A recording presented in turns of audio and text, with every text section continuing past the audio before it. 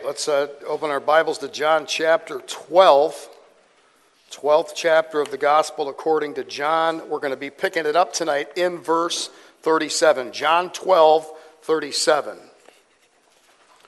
Now remember, beginning in chapter 12, we have come now to the final week of the earthly ministry of Christ.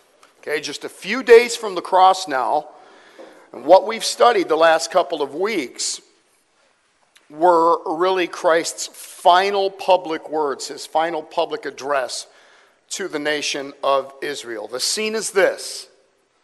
It's Passover week, okay?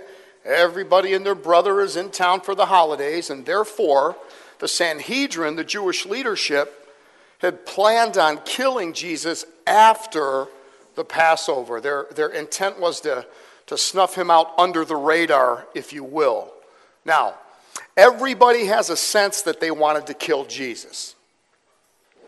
And of course, Jesus knew that they wanted to kill Jesus. So, a good number of the Jewish leaders themselves did not think that Jesus would even show up. Is he going to show? Is he not going to show? I don't know. So let's get our thugs in the street, right? If he does show up, man, we want the intel out there immediately. We want to contain this thing. We want to spin this deal. Well, they didn't have to worry about their intel, did they? Because Christ openly marched publicly into Jerusalem and made no bones about it that he was there very publicly on his terms. Now, their disciples, though being blown away by what happened a couple of miles down the road and the raising of a decomposed body, they're still looking over their shoulders, waiting for the authorities to kind of pop out of the brush.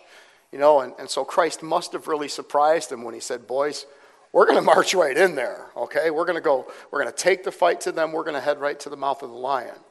And again, we need to recognize that Christ deliberately forced his agenda, okay?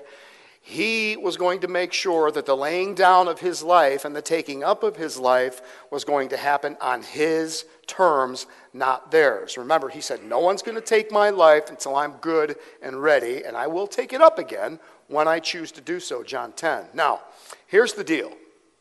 And of course, this took everybody by surprise, even our disciples. But no sooner did he march into the praises of Hosanna, save now, the King is here, and the laying down of palm branches. No sooner did he do that he began immediately speaking about his death.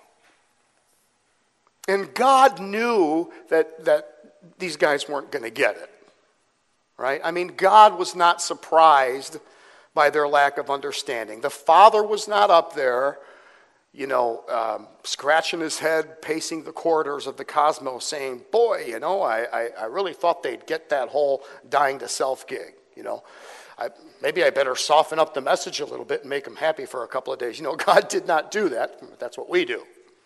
Now, the program that Christ is laying out for these guys is the very same program that he's laying out for you and me today.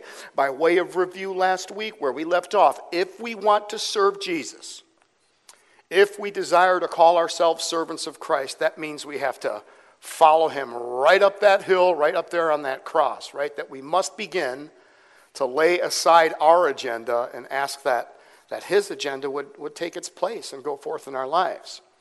When we do that, we make the discovery that what? Being a part of God's bigger story, right? I mean, man, it's just so much richer and deeper than our own. That as we allow God to rewrite the scripts in our lives, man, they are going to be so much more profound and so much more far-reaching than any script we could have written for our tiny little selves, right? That was where the Lord left us last week. Now, at the very tail end of the last verse we covered, look at verse 36 with me. We read, after speaking these things, Jesus left. He departed. He hid himself from them. Okay, you might have went away or whatever in your translation, but underline that at the end of verse 36 that he left. He departed. We'll get to that in a little bit. So Christ was done speaking publicly. The final address before the nation is over now. And as we talked about a moment ago, beginning next week for the next several chapters, he's going to hunker down with his disciples. He's going to be teaching and speaking specifically to them, his believers, his followers, okay? And man, that's going to be so good. We're going to have Bible studies straight from the mouth of Jesus himself, right? Not speaking to the general public anymore, but he's focusing upon his own. That's you and me, yeah, believers, right? So it's going to be fantastic. Now, what we have for the remainder of chapter 12 then, what we have before us, picking it up in verse 37, are really two things. Okay, a summation, if you will, of two things. First of all, John is going to highlight the Jews' response to the 3-year ministry of Jesus Christ. That's from verses 37 to 43. And then following that, from verse 44 through 50, John is going to give us then a thumbnail sketch, a summation really, of the thrust of what Christ had taught during his 3-year ministry. So, we're very near the end. 2 or 3 days from the crucifixion of Christ, Christ has now spoken his final words to the nation, and John is now going to tell us how the people have responded. Now, the fascinating thing to me that's always been a mystery is just how and when an individual comes to the faith. That whole concept is just wrapped in such great mystery. Some of you remember our study of Joshua. Here you had Rahab, a prostitute, one of just a multitude of people in this city about to fall. And why was it that just she, of all those people, came to a positive understanding of the Lord, responded positively to the Lord? And maybe you look at your own family situation and you see yourself as being maybe just one of a handful of people. Why me? Why not my brothers? Why not my sister? Did you ever wonder about that? Okay. Now, we have to remember that Christ said what? That the way to salvation would be a narrow road, and there would be few that would be upon it. But that the path to destruction was a very wide road, and that there would be many upon it. And so how and why certain people respond, well, I guess Jesus gives us the odds to a certain degree, right? But man, still, how that works is a real mystery to us. I think the word for us tonight has some real insight for us here, okay? And so much more. In fact, we're going to tackle some areas tonight that have given the body of Christ a number of fits over the years. So, here is Christ. He's given his word to the people, and now we're going to see how they responded. How then did the Jews respond to this 3-year ministry of Christ? Let's notice then, digging in then tonight and picking it up in verse 37. And Tony Joe, let's go with just 37. But though he had performed so many signs before them, yet they were not believing in him. Let's under so many signs and not believing. Well, again, one of the things that I love about studying the Bible verse by verse is not only are you going to get the full counsel of God, but you're going to come upon the issues with the frequency that God would have you to come upon the issues, right? Here it is yet again. The only thing that a signs and wonders faith produces is an appetite for yet more signs and wonders. Bible students, if you really want to get a hold of this idea, I would suggest in the quietness of your hearts this week, studying Psalm 78. Very long psalm. There's a summation of all that God had done for Israel, moves right on down the line through all the things that he did for them, and they still hardened their hearts against him. They still complained. They still murmured. Psalm 78 is really a case study in how a signs and wonders faith produces nothing. Okay? I'm not sure what more these people could have seen, over the course of the 3-year ministry of Christ, right? They saw walking on the water. They saw the multitudes, thousands fed twice. They saw water turned into wine. They saw a blind guy healed, a lame man healed. And it climaxed with a raising of the third guy he raised from the dead, but this time it climaxed with the raising of a decomposed body from the dead. Here is a group of people who for 3 years were watching, witnessing the miraculous power of God through Jesus of Nazareth. And yet, man, it was like BBs off a battleship, right? I mean, there was no penetration whatsoever. This is why the Apostle Paul said, look, we're to walk by faith, not by sight. 2 Corinthians 5:7. That's why Jesus himself said, it is a perverse generation that seeks after a sign. Now, does that then somehow mean that signs and wonders are bad? Well, that depends on the source, okay? I think this is a real area of difficulty for the church, for the body of Christ today. I think there is a galactic lack of understanding here, and so I want to get this deal in the light of God's word, okay? The Apostle Paul tells us that in the last days, the devil will be here with his lying signs and wonders. 2 Thessalonians 2:9, okay? Jesus himself, Christ himself, cautioned believers. He said, look, you guys need to understand something. Matthew 24:24, it's your memory verse on your study guide. He said, look, you need to understand something. False Christs and false prophets, false teachers will come with signs and wonders to deceive even the elect. The elect believers, you and me. Well, then how do I know? I mean, how am I supposed to discern this? Well, the Word of God, of course, right? Psalm 119, 105, that word is a lamp unto your feet, a light unto your path. Here's the score on signs and wonders. I want you to have clarity. I want you to have discernment here because I know this can be a very difficult area to navigate, all right? Listen, there is nothing wrong with signs and wonders until you begin to seek after them. Let me say that again. There is nothing wrong with signs and wonders until you begin seeking after them. Again, Christ said, don't seek after them. Now, once we begin to elevate them or pursue them, we're putting ourselves in harm's way of deception. All right? Once you begin to elevate the pursuit of signs and wonders, you are putting yourselves in harm's way of deception for what Paul and Christ spoke about. Now, the Bible says that signs and wonders follow believers.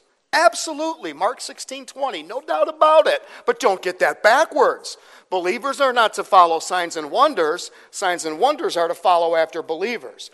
As you pursue Christ, as you follow him, as you are, Visa last week, right? As you are dying to your own agendas, believe me, miracles are going to happen. All right? And I think you're okay there. If a sign or wonder points to the person and works of Jesus Christ, then I think you're okay there. God is still very much in the business of healing today, all right? God is still in the business of bringing forth the miraculous when he sees fit to do so. But if we are beginning to pursue signs and wonders rather than just seeking to die to ourselves and follow Christ, then I think you've got a real problem. If you begin to elevate the pursuit of miracles over the person of Christ, then I think you've got a real problem, and I think the devil will be happy to step in and deceive you and wow you as long as he can keep your eyes off Christ. If the sign and wonder elevates a man or a ministry, I think you've got a real problem. All right? If a man or ministry tells you they can teach you how to heal or how to manifest or walk in signs and wonders, I think El Diablo has stepped in and deceived, and I think you've got a real problem. And I think it's all around us today. We should not be surprised by that. Jesus told us flat out, again, these false teachers are going to come and deceive the elect. Guys, the good news is, I think the deal is pretty simple as you simply bring the full counsel of God to bear upon it. Don't pursue signs and wonders. Don't elevate these kinds of miraculous experiences over a simple daily walk with the Lord himself, and you're gonna be okay. All right? Just continue to pick up your cross and die to your own agenda and follow Christ, and you will be kept safe from deception. Just as Paul said, walk by faith, not by sight. Now, when you have a friend or a loved one that needs supernatural help or healing, you absolutely pray for that person, okay? And you trust that the Lord's decision there is done with the totality of eternity in view, okay? That's not chasing signs and wonders. That's obedience, right? Paul tells the Philippians, don't be anxious about anything, but in prayer and thanksgiving, let your requests be made known to God. But when you begin to pursue signs and wonders for the sake of experience, when your primary goal is no longer simple obedience to the Lord, when you become a signs and wonders chaser, man, you are swinging the door wide open for deception that the majority of the church is not even aware exists. Okay? And that's why we have so much junk deceiving people out there today. Just simply follow Jesus, and you're going to have more wonder than you can handle with a dump truck. Okay? All right. Now, does that make sense to you? Okay. Now, I think we've got another issue here as well. Again, here's a group of people in verse 37 here that is showing you and I the fruit of walking by sight. Again, what more could they have seen? They still did not believe. Faith does not come by miracles. Now, oftentimes we'll think, won't we? Well, you know, if this unsaved friend of mine could just see a miracle, if I could just take him to a tent meeting and they could see a leg lengthening or something, you know, I'm sure they would come. No, all right?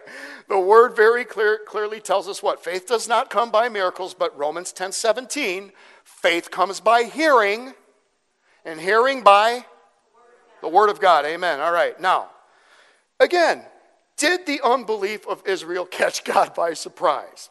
Was God sitting there on the throne thinking, gee whiz, you know, I thought the Lazarus deal would really bring him around. Now what am I going to do? Did God not see this coming? Cue verse 38. This was to fulfill the word of Isaiah the prophet, which he spoke. Lord, who has believed our report, and to whom has the arm of the Lord been revealed? All right, well, this is from one of my favorite chapters, and one of the best-known chapters in the Old Testament, Isaiah 53, where it is prophesied that the Messiah would be what? Despised and rejected by men, a man of sorrows, the iniquities of us would be laid upon him, right? Isaiah was talking about how the Messiah would be the suffering servant of God. Well, Isaiah, as he has this vision, begins his prophecy by saying, who in the world is going to believe this deal?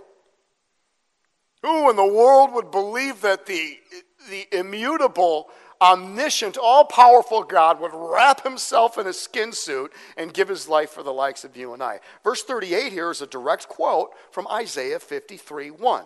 So, Isaiah was prophesying, well, this is what God's going to do, but I don't think very many people are going to believe it. Now, not to get all metaphysical on you, but time and space to God are simply vehicles through which he relates to his creation. God in his sovereignty is outside of time altogether, right? And he's somehow able to look down the tunnel of time and know who is going to respond to him and who is not going to respond to him. If we could just get that, we wouldn't have all these arguments about predestination and election. God is outside of time, and he is able to look down the tunnel of time somehow and know who's going to respond, who's going to not. So, God understood.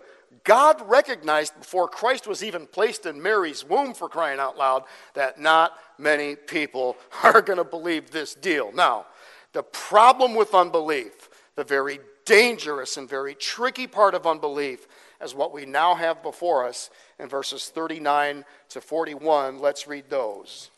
For this reason they could not believe, for Isaiah said again, he has blinded their eyes, and he hardened their heart, so that they would not see with their eyes and perceive him with their heart and be converted, and I heal them. These things Isaiah said because he saw his glory and he spoke of him. Oh, man, this is so rich. All right. Let's back up, verse 39. Underline could not. Could not believe. That's pretty interesting, right? Could not. Mark it very carefully. It doesn't say they would not believe. It says there in verse 39, they could not believe. If it said they would not believe, that would indicate they had a choice in the matter, would it not? It appears to indicate that at some point, they no longer had a choice in the matter. If you said, well, I won't do that, well, that's an indication for whatever reason you choose not to do that. But if you say, I can't do that, then that means somehow that you don't have the ability to do whatever it is that we're asking you to do. Verse 39 says they could not believe. At some point in time, there seems to be, listen, this idea within the scriptures that there is a line that can be crossed. Whoa. The writer of Hebrews gives us those very, Bible students, you know this. The writer of Hebrews gives us those very ominous verses in chapter 10, right? Hebrews 10, 25, 26. These have messed with me for years. What do you do with this? I don't know. Hebrews 10, 25 and 26. I'll read it for you. You can look at it later. If we go on sinning deliberately after receiving the truth, then there no longer remains a sacrifice for our sins, but a fearful expectation of judgment. Hebrews 10, 25, 26. If we go on sinning deliberately after the truth, there no longer remains a sacrifice for our sins, but the fearful expectation of judgment. Now, I don't know what you do with that, but it certainly appears that there is a line in the sand that can be crossed where the ability to turn and repent is no longer there. The Apostle Paul indicates to Timothy the idea that repeated sin can sear the conscience. 1 Timothy 4:2, right? Repeated sin can sear the conscience. This is a very difficult idea we're being presented with here, guys. Now, do we find anything consistent with this in the rest of Scripture? Yeah, I think we do. We have the story of Moses and Pharaoh. You know it well. We studied it together. In the beginning, it was Pharaoh hardening his own heart, right? Moses came to Pharaoh and said, oh, come on, man. Let's make it easy on me. Let's make it easy on you. Just let the people go, would you? And we read that Pharaoh hardened his own heart. And that continued. Another plague comes and goes, and this went on and on. Moses would come to Pharaoh and say, look, man, I tried to tell you, would you let my people go already? And again, we read that Pharaoh hardened his heart. But as you continue in the narrative, you then begin to read, and God hardened his heart. Now, when God hardens the heart of an individual, what he is doing is simply turning them over to that which they want. All right? This is what you want?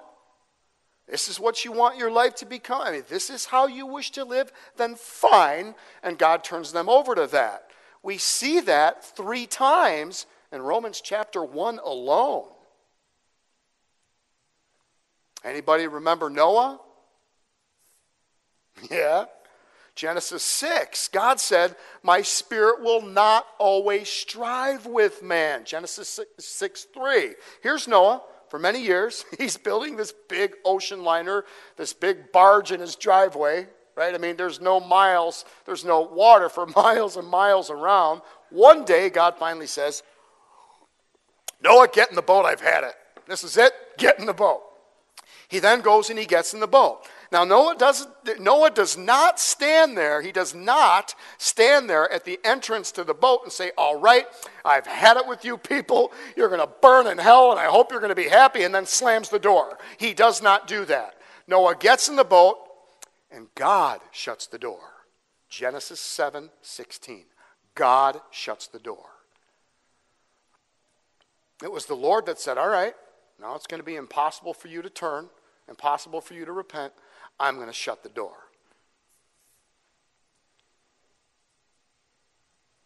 The deal is this, guys. God will never violate the free will of a person. He will never jeopardize the integrity of choice because flat out, without the exercise of choice, you cannot have love. You can have coercion, you can have robots, but you can't have love. Is this a difficult idea? Yes. Does God, being holy and perfect, have to respect the integrity of choice? Yes. He gave us free will. We talked 2 weeks ago about how dangerous of a gift that was. God does not want a robotic relationship with his creation. He does not want coercion. He will never force a person to believe in him. If you choose not to believe, he has to honor that choice. All right? Putting it all together, the Bible tells us repeated sin will sear a person's conscience, that God will not always strive with man. And the writer of Hebrews tells us there is a line, I don't know where, and there is a time, I don't know when, but in a person's case, they cross it, it can become an impossibility for them to ever turn, for them to ever be saved. Now, all that to say this, really tune in. Here is the very sobering danger of unbelief. This is the problem with unbelief. Listen up. The longer one stays on the path of unbelief, the more confirmed you become in your belief system. Okay? The longer one remains in sin and unbelief, the deeper the conscience becomes seared, becomes burned, and that conscience can become so seared, so burned, that essentially there's nothing left. There's nothing even there to cause a person to desire to turn. All right? So the problem with unbelief is that the longer you stay upon that path, the more increasingly difficult it becomes for a person to turn. I read a Barna study this week that suggested that 64% of those that make a decision for Christ do so before their 18th birthday. Less than 23% embraced Christ after their 21st birthday. Now, it could be that a lot of the focus of evangelism within the church is towards those who are younger. But I think it also speaks very clearly to this fact that the longer you stay on the path of unbelief, the more difficult it is to get off.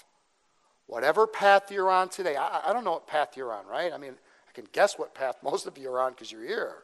But whatever path, if you're on the path of faith, awesome. Maybe you're on the path of unbelief. Whatever path you're on, point is the longer you're on that path, the more solidified you become upon that path. Therefore, when you hear the gospel, if you're on the path of faith, it's like, oh man, glory, God loves me, and he's so gracious, and he's so merciful, and man, I love the gospel of God. And it pushes you further down that path. On the other hand, if you're on the path of unbelief, it's, well, Jesus schmeezus, right? I mean, get away from me with that. I don't want nothing to do with that stuff. And that pushes you further down the road to unbelief. And again, that problem is compounded by the idea that there's a line in the sand that the scriptures appear to paint where it can become very difficult, if not impossible, for them to ever turn, for them to ever be saved. And this is why I believe, friends, that we need to have a greater sense of urgency. A greater sense of urgency in being about what it is that God has called us to be about. And what has he called us to be about? Sharing the gospel. Now, here in John chapter 12, God has the nation of Israel. For 3 years, he put up with their hard-heartedness. For 3 years, he has revealed the glory of his Son to them just over and over and over again. And now they have crossed that line where repentance and turning to salvation is now out of the question. They have crossed that line, and we now read, they could not believe. All right. And again, this was prophesied by Isaiah as well, right? Lord's not taken by surprise here. In verse 40, we have the second quote from Isaiah. Now this one's from Isaiah 6:10. Verse 41, if you ever have Jehovah's Witnesses knocking on your door from time to time, you want to pay special attention to verse 41, okay? The J-dubs, as I call them, with great affection. The J-dubs, like any cult really, they deny the deity of Jesus Christ. Paul would say in Galatians they subscribe to another gospel, okay? They don't believe in the Jesus you and I believe in. They deny the deity of Christ. Jehovah's God, but Jesus is not God. Now it says here in verse 41, and man, this is great for you and I as well. It says here in verse 41 that Isaiah saw the glory of God. When Isaiah saw the glory of God, whose glory was he seeing? Well, John is asserting here he was seeing the glory of Jesus Christ. When Isaiah was talking about the Lord in his prophecies, who was he talking about? He was talking about Jesus Christ. This is an amazing verse. Now, J-dubs, Jehovah's Witness, will have no trouble agreeing with you that in Isaiah 6, when Isaiah says, well, I saw the Lord high and lifted up, and his glory filled the temple, and the angelic realm was saying, holy, holy, and so forth. They'll have no trouble agreeing with you that Isaiah is talking about Jehovah. Now here in verse 41, John is specifically saying that when Isaiah saw the glory of God, he was speaking of, describing, seeing Jesus Christ. The Jehovah of Isaiah is Jesus Christ. Again, the whole book was written of him. All right? So, if you have those guys knocking on your door from time to time, you might want to tuck that one away. All right. Well, let's pick it up in verse 42 then, and look at verse 42 and 43. Nevertheless, many even... What? That didn't sound right.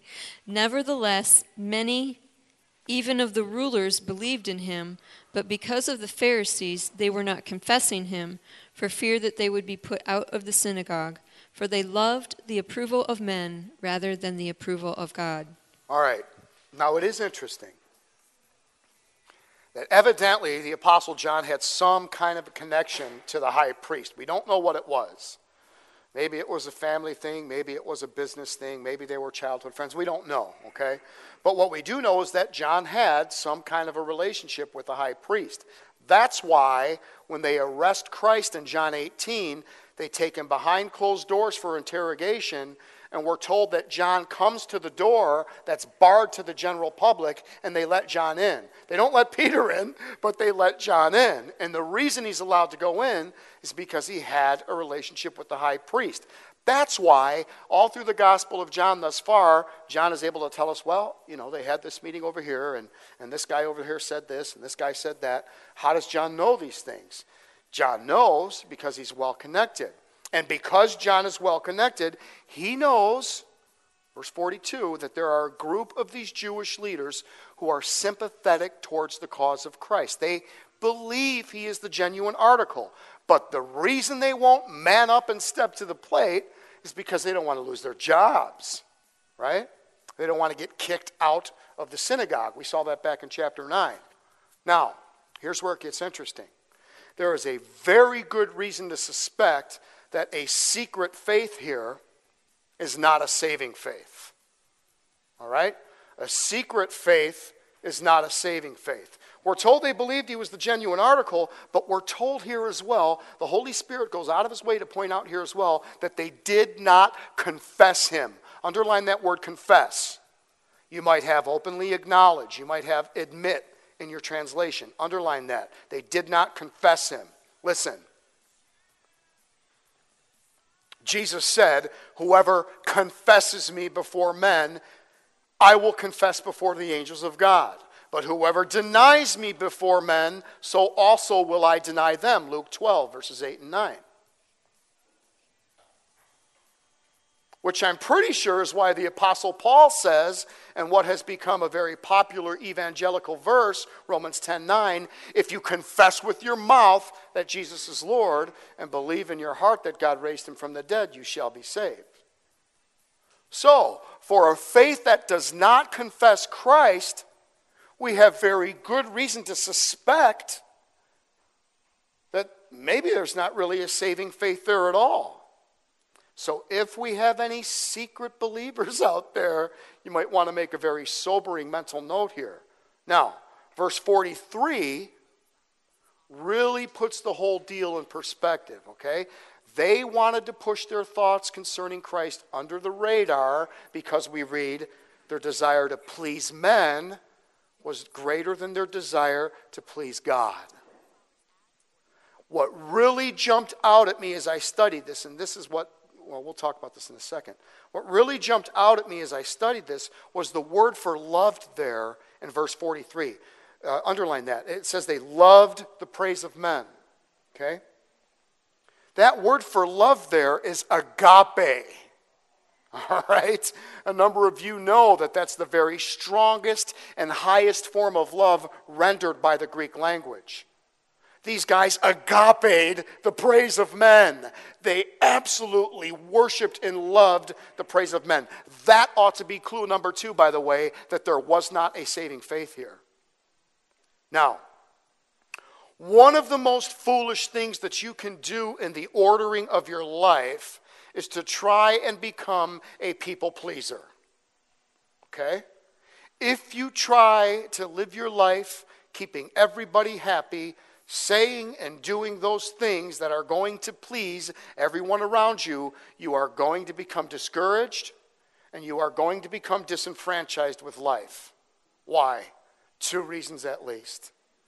Number 1, because the praise and the glory of men is so short-lived. All right? We live in a what have you done for me lately culture. That's the chief reason why professional athletes struggle so frequently with depression. I mean, I don't care. I mean, look at Facebook. Oh, go Tigers, go Tigers, go Tigers.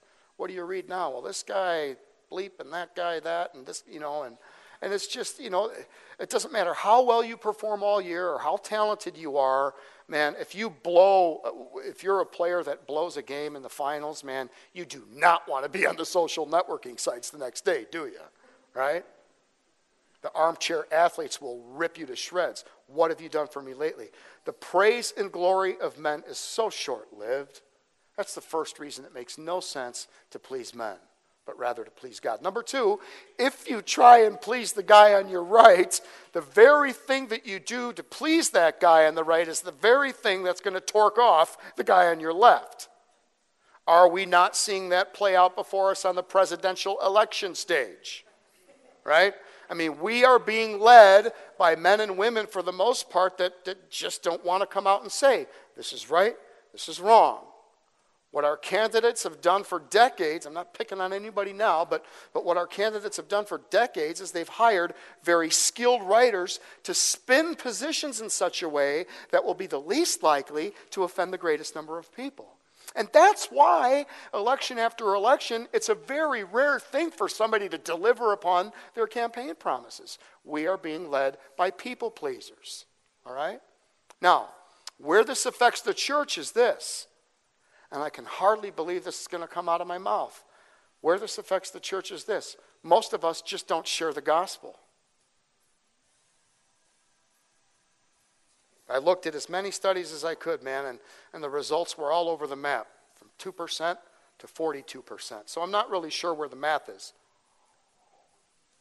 But conservatively even, the fact that 60% of believers have never shared their faith even once with an unbeliever is unthinkable to me.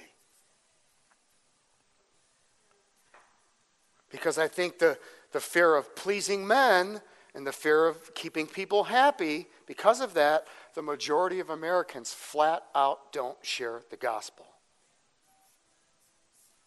Now, I understand that, we got to develop a relationship with them and we've got to become friends. I understand all of that, but I believe we can use that as a crutch as well. Okay? And here's the scary part. The longer you're supposedly investing in the relationship, what's happening? They're spending more time on that path of unbelief, right? And they are becoming more entrenched in that unbelief. Now, again, I think building relationships is very wise. No doubt it's a very discerning thing to do. But let us recognize that can become a crutch as well, that the enemy and your flesh are going to get in there with that. What you need to ask yourself in the quietness of your hearts this week, and it is a very, very serious question with eternal ramifications. What you need to ask yourself this week is, am I fearing them, Lord?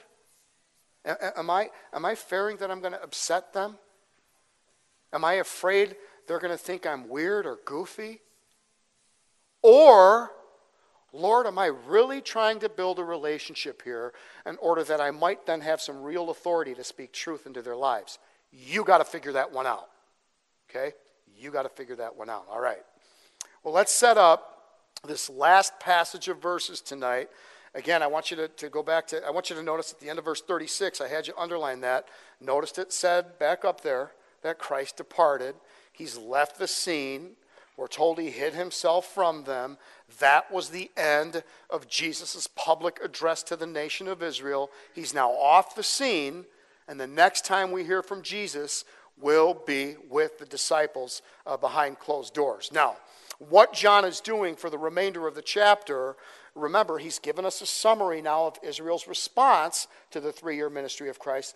What John is doing for the remainder of the chapter is he is now turning and giving us a thumbnail sketch of the main thrust of what Jesus taught during his 3 years in public ministry. You might call this last section of verses John's compilation, John's mixtape of Jesus' greatest hits, if you will. Okay? So we've got the best of Jesus on one CD here. John concludes his rendering of the public ministry of Christ with a summary of his core teaching. So finally tonight then, let's close, Tony Joe, let's go all the way home, verse 44 through 50. And Jesus cried out and said, "He who believes in me does not believe in me, but in him who sent me. He who sees me sees the one who sent me. I have come as light into the world so that everyone who believes in me will not remain in darkness. If anyone hears my sayings and does not keep them, I do not judge him, for I did not come to judge the world, but to save the world. He who rejects me and does not receive my sayings has one who judges him. The word I spoke is what will judge him in that last day. For I did not speak on my own initiative, but the Father himself who sent me has given me a commandment as to what to say and what to speak. I know that his commandment is eternal life. Therefore the things I speak just as the Father has told me." Sound familiar? It ought to, after studying John's gospel. All right. Let's go right back up to the top of verse 44. I want to make sure you get this. Not a huge deal, but the first word in the English translation, you might have and or then or again. The first word in our English translations is a Greek particle that we usually translate as but. Okay? The interesting thing is most of the time when we see this particle in the original language, we just leave it out. We don't translate that at all in the English. We leave it out. Why some translations include it, not sure. I suppose they did it for the flow. But the idea in the original manuscripts here, pretty straightforward. The idea is that John has just given a summary of Israel's reaction, but here's what Jesus had to say, kind of a deal. And the Greek verbs that follow that particle indicate to you and I that these are things that Jesus was saying repeatedly, all right? Now, let's turn our attention to what has been said here in a larger sense. Let's back off the trees. Let's look at the forest. Because again, much of what's been said here, we've devoted quite a bit of time to earlier in our study of John's gospel. For example, verses 44 and 45, we cover that in John chapter 5. When he talks about in verse 46, being a light to the world. That's John 8:12 and on and on. John 47 from John 3, verse 47 from John 3:17 and so forth. So I want to back off here a bit and look at what Jesus is saying in a larger sense, because I think that we can just sort of read through the red letters without giving a whole lot of thinking to the position that the man that is speaking is taking. Think for a minute, all right? Think with me now, okay? What has Jesus just said? He has just said to other human beings that if you believe in me, it's just like believing in God. Do you hear me? Well, that's hearing God. Now, if a guy comes up to you on the street, right, and tries to strike up a conversation with you, and the guy says, believing in me is pretty much like believing in God. And hearing me is pretty much like hearing God. I mean, it's time to go, right? I mean, you're gonna begin to try and check out of that conversation as soon as you possibly can. And then you're gonna go home and you're gonna tell your spouse, you're not gonna believe the whack job I just ran into at Walmart, right? Now, when we look at what Christ is saying to you, understand, gosh, we become so dull of hearing, as the writer of Hebrews would say. Understand how radical he is. Understand that time and time again, Christ is forcing us to make a judgment on who he is. He is either the living God manifested in the flesh or a complete lunatic. He does not leave us any middle ground. Do we get that? He is either God, in which case, man, I better wake up, or he is the biggest nut that has ever graced the planet. If you have not made this decision firm and clear in your mind, today is a great day to do that. Okay? You know who I'm talking to. All it takes is that mustard seed of faith, and God's going to take it from there. Please, I beg of you, come and see me afterwards. Let's pray together, and you can confess with your mouth that Jesus is Lord with that mustard seed of faith, and man, you can be ushered into his eternal glory, world without end. Now,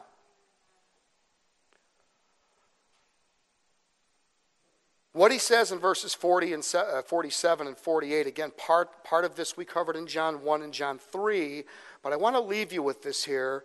What I want you to see is Christ is saying that you and I are holding in our hands his words, his heart, okay?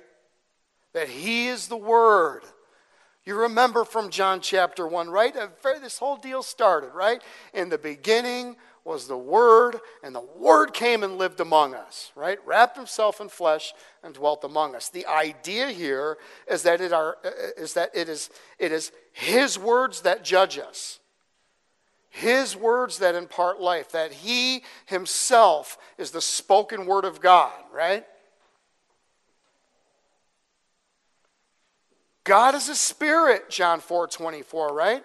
And so he wrapped himself in flesh, and he became that spoken word in his Son.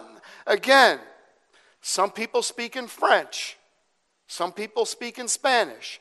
Some people speak in English. We do. But our Heavenly Father speaks in Christ. Okay?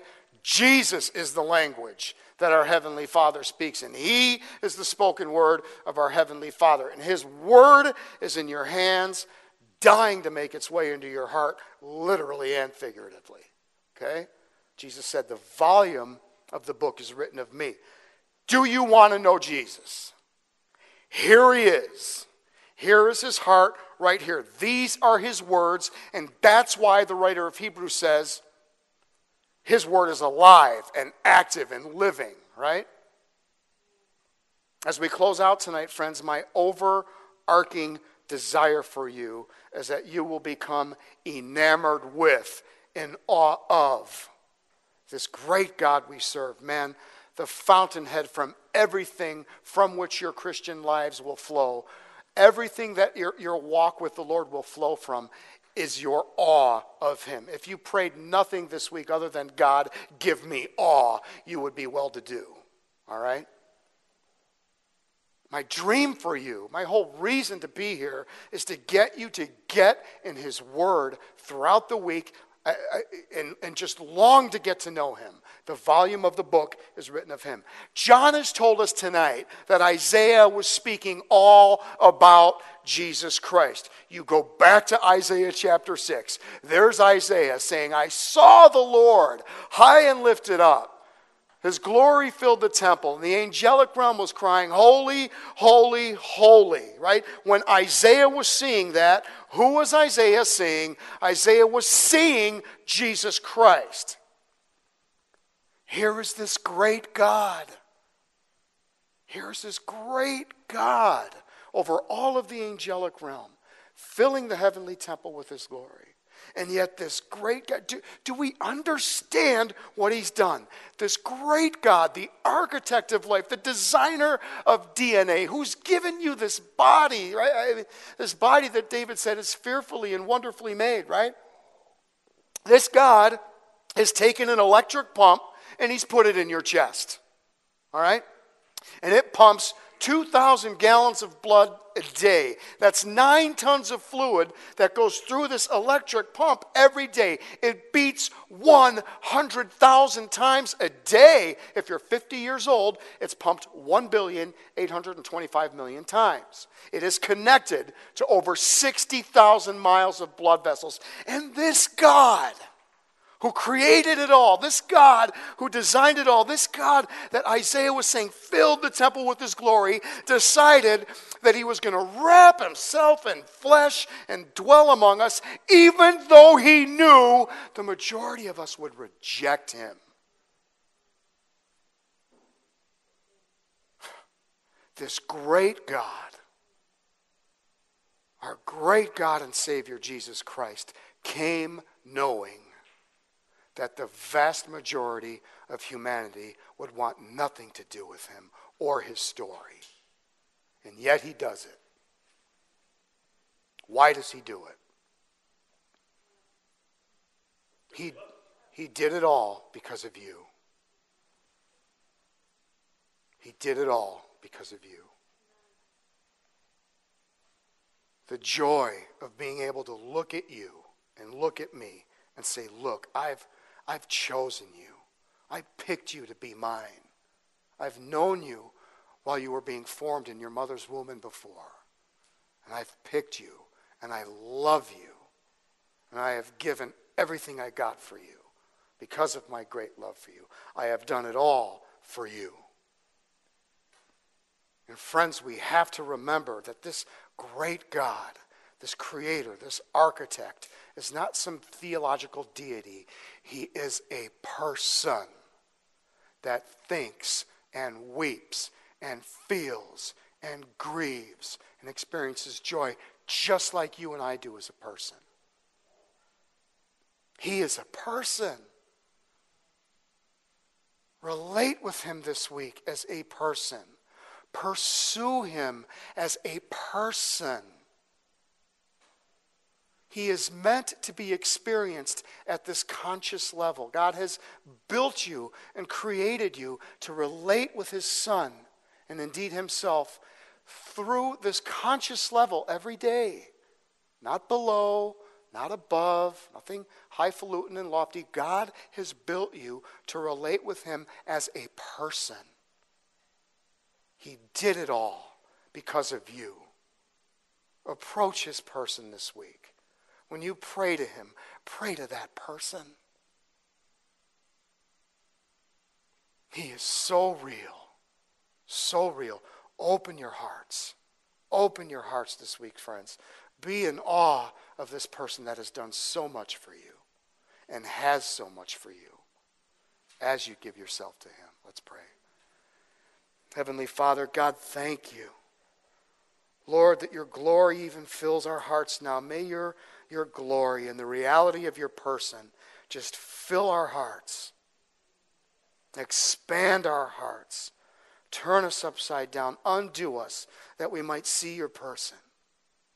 That we might love upon you and live for you and cry out to you because you became a person in your Son.